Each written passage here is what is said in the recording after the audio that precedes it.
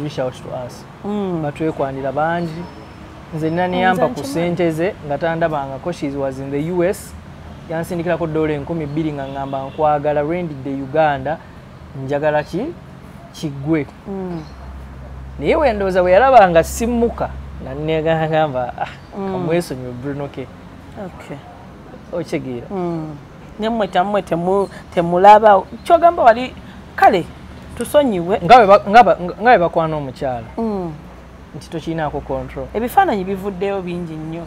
Vanessa ayambadde omuntu obutategeerekeka atwakinga ebintu kambite ebyekisiru akola biki. Ezo zezimu actually. Gwe bintu wabifollowinga. Nga gwe kale fine. Omukazi omwagadde oba akwagala. Those are some of the reasons that made me okulwawo okwogera about the kid. Because buli lwe njogera ku mwana bakubuuza maama we. And I didn't want people to drag my kid because of her mom's lifestyle. Mwena mwagiraba, mwena mugiraba.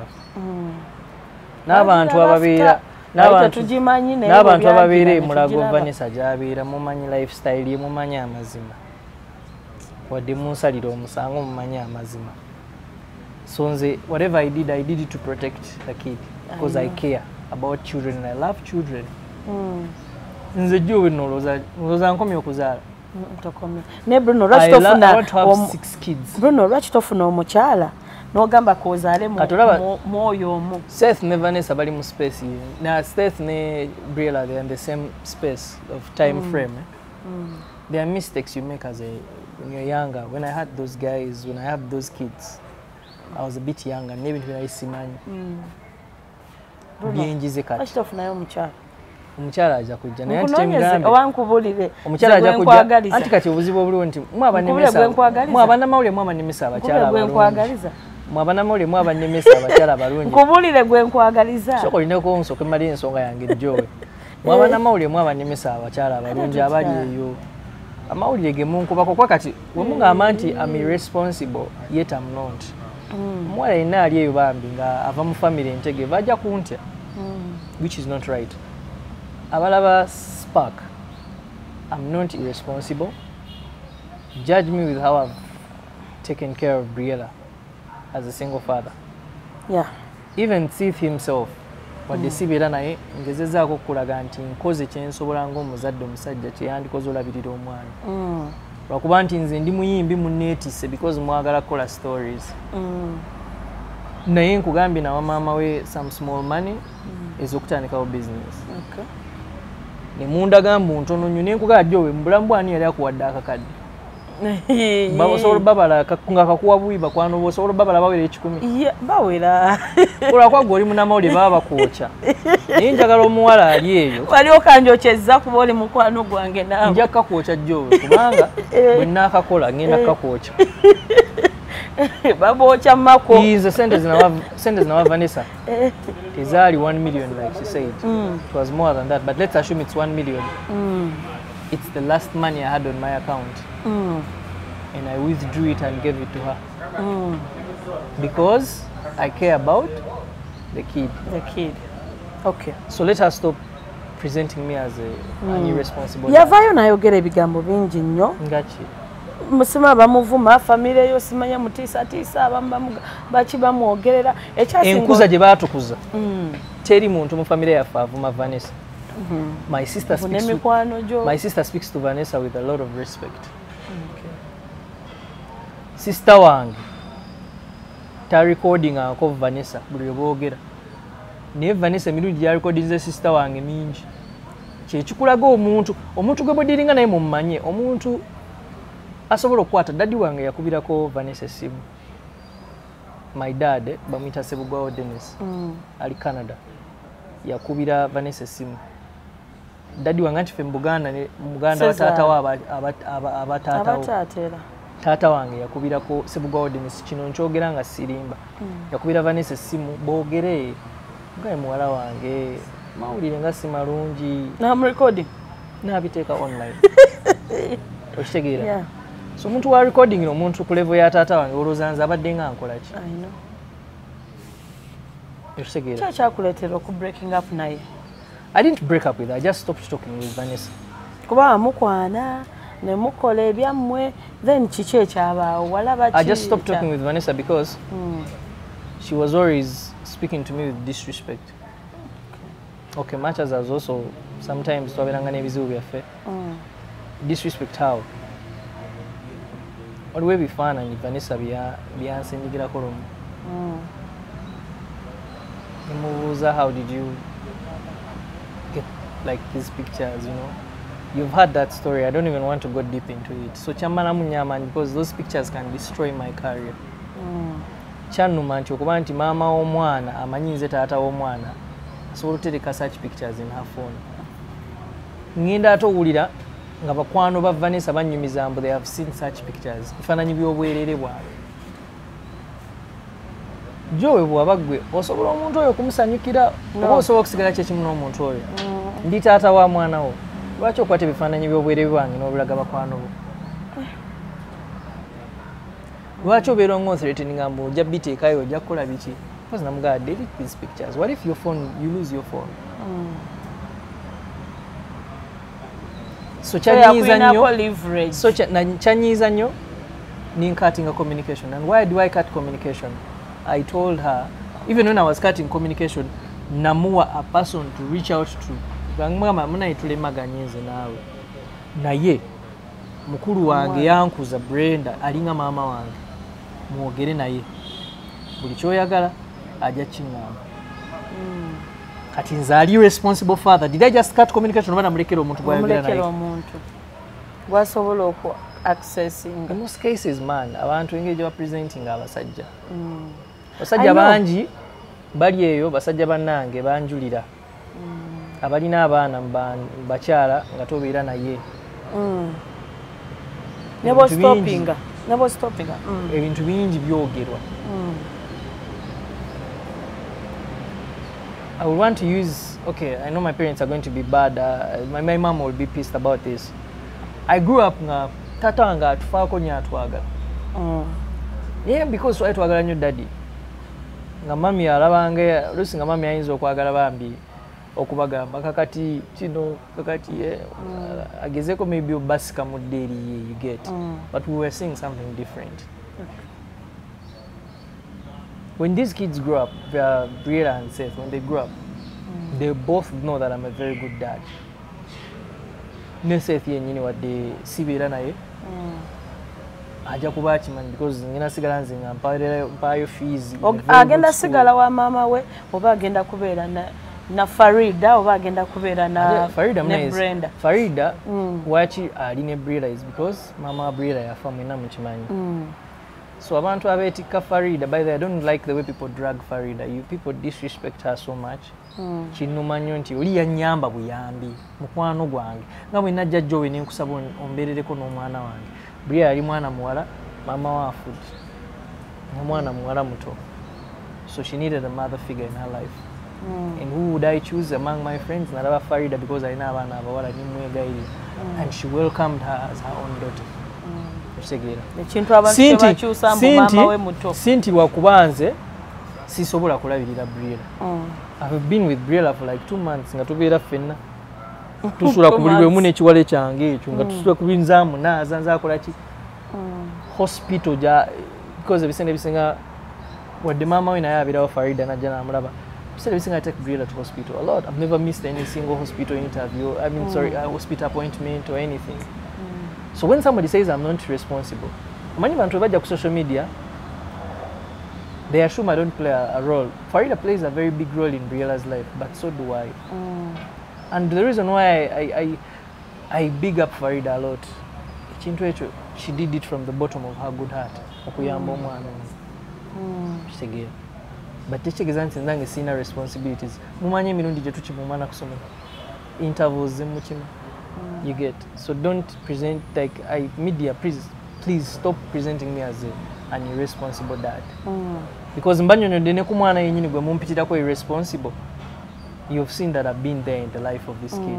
I've been there. Temugenda mumujjako oli mama Seth. Temusobola kukyega. Tewali naye yali agadde mumujjako. She talked to my big sister. N'amunnyonnyola ng'omwana bw'amumenya. menyeka nnyo njagala okugenda okukola ate ndi mukulabirira mwana. Sister wange n'amuwa option, go and work.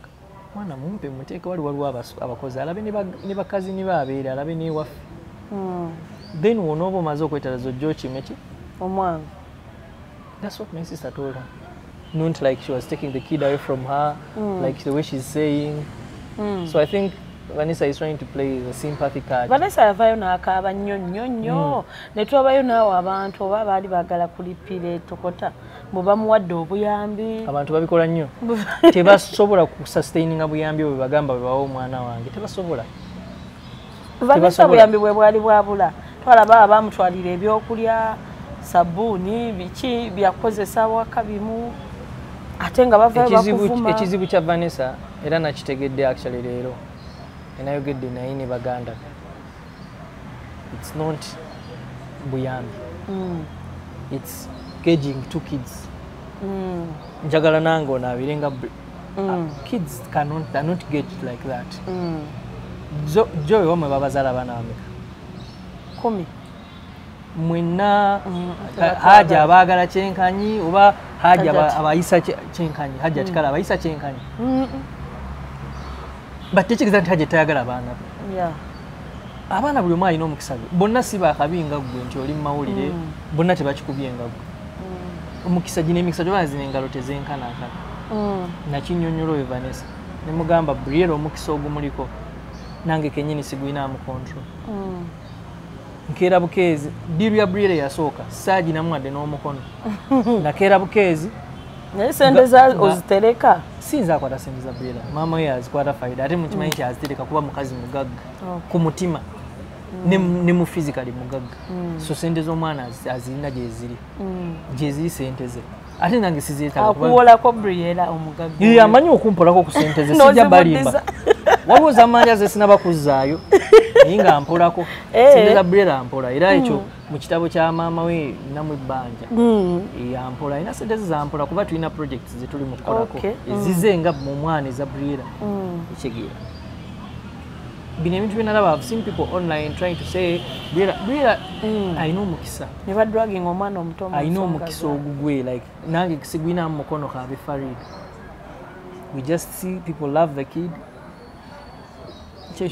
Nakinyonnyola Vanessa ne mugamba ekisinga obukulu in this kid's life is providing the fees, medication alyoke, necessities. Bino bya social media byonna is nothing. Osobola okera n'imposting omwana nga simulabirira. Singa Vanessa avaayo n'akwetondera, are you willing to get back with her? Sirina buzibu na Vanessa. Okuddawo naye muzze ne ku mwana. No, Vanessa is not dating me. She has never dated me by the way. Kubanga mwala mu interview ya case, she said she has never fallen in love with me. So yeah, ina Amy. Why would she go live with you nga takwagala?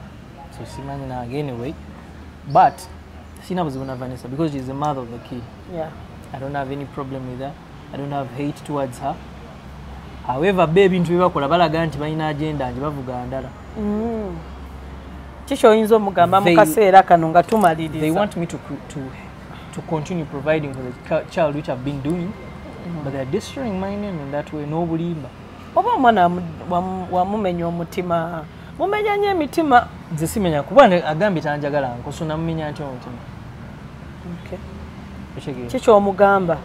Ne maama ne family bazadde bannanga bali eyo. Weebuuze mulabye empapula za DNA nga zitambula online. Weebuuze maama kyakola ekintu bwekito. Joy, omanyi is section just sharing the case is my blood sample and the child's blood sample. Someone can copy our DNA in art framing and musango. Tamanyi nti maaso omwana we agenda kula ba mu framing because your DNA tegenda chuka. Japo stins. Singa abadde ayagala ku revealing results za mwana yange nti Bruno ke yazaala omwana ekyo nakyo nze simweganyeko gyo neganyeko omwana tonna mweganya ne wayogera nange nagamba nti omwana mweganye kuba oli mukwano gwange. So what is he trying to prove? Nze ateeganyi mwana ne mu audios yafulumya neegaanako omwana. So what is he trying to prove? Bannange bannamawulire abali eyo, use your heads and see what are they trying to prove? What are they trying to prove? I have shown you that I've done my part as a man. I'm trying, paying medical bills. I'm trying to try to give upkeep where I can. Onamwongera capital. Obo genda kubo providing buli kimu toyetaga muwa sente. Echa capital nja kiroozako because I felt like I wasn't because I felt like I wasn't appreciated. However, say if Nizo Mugurira or something in his name when I'm the one controlling it, not the mother, because she failed to handle what I told her to do. Na ina plan imongera milioni 10 zinaso kumuwa za mulema. Chifuna za mulema. So but ngina sigala nga providing no mana nga mbadde nkola. Okay. Nga we mbadde nkola. Kubanga nze siremu ango ku providing la mwana wange simwegana nze njagala abaana Joeli. It is evident bakwano bange bonna abandabye n'abaana baabwe they know that I love kids. Okay. Abantu abandabyeko n'abaana ba strangers there I love kids. Seegaana abaana njagala abaana era njagala okuzala na a responsible person. However, the media sometimes twists stories to make us look bad. Atolusi tosobola kwewozaako. Tosobola the way they present you. Joeli taata kyali irresponsible asasula medical bills. Akuwa capital tandike something. Akuweereza ku kasente akatonotono. Ajja okulaba omwana sigumuse ebiri sesatu. Yoyo taata ali responsible. Yoyo taata akwata omwana n'amuwa erinnya amweganye. Ne muwa erinnya lyange saamwana ddala mugamba mutuumi lya Kiggundu. Story yotekwatagana bulungi. To all abakwogerera abayimbi banno baavaayo. Teri muyimbi yanjogerera. Abayimbi bonna nabalaba they supported me because they know what I'm going through. N'abakyala ababeetega nga tumaliriza. To everyone watching out there, mukozesenga logic nga mulaba ebintu. Yeah. Weebuuze nti gayo ono gwe bagamba nti tali responsible. DNA samples of linings nga wozebe X bichi 18 this that. What if someone uses that information to frame me? Naga nti DNA imprint ya Bruno yino njirina ogikuto ogitadde online ate y'omwana. Sometimes reasoning awe ino okujira. Ajje mutule mwogeremu abantu yagala. Sirinaze buzibu by then Vanessa. Vanessa ino obuzibu ne herself. Herself, her friends, and the people advising her. Bamuwabya bubi. Gogambye omuntu watuko ku recording n'omuntu ali ku level ya taata wange. Namuteeka online. Ng'ate amukubidde kwogera on a friendly basis. You know, issue ya DNA teyandibadde na mu media. It was supposed to be our secret between me and her. She put it out there in the media. So kiki kyabala? Kiki kyayagala? So the questions people should ask themselves. Yeah. But I'll stay strong on my ground. I am a very responsible father. And you've seen it, you know it, you've witnessed it. Even that same child says, I'm neglecting him. What we that have been a responsible father to him. Okay. Atumaliza finally kwogereka abantu baakagala nnyo akayimba official I mean. Ha. Ye music ngena muba mu bungi basebo ne banyama. So njagala okubasibula mwenna manyisa azituse z'okukima brira ku ssomero. Zinera mwenda zenino mujja ku ssomero. So mbadde njagala banna abali mu kulaba Spark TV muyongera okusaba kayimba ko official n'obumba bulala bujja. Okay. Kwagala nnyo jjo oli mukwano gwange nnyo. Kale nange nkwagala. Wiki. Thank you. Kati mako mwandigase interviews because not chimo mwana wange ku ssomero. Zawa zawezedda.